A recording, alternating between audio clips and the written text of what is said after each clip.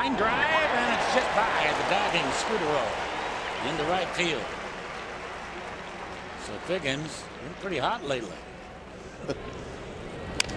And a little looper into shallow left center field, going to drop for a base hit. Ichiro to third, they'll hold him there.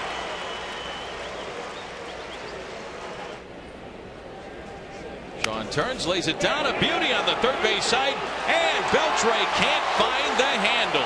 A bunt base hit for Sean Figgins, his third hit tonight. That'll send Ichiro to third, and the Mariners have 2 on with nobody out. Perfectly placed on the third base line, guys. Applebaum has done a nice job since he became the closer some years ago. Daniel Bard is set up guy right back up the middle into center field for a base hit. Ichiro rounding third, being waved in. Up with the ball is Kalish, no throw to the plate.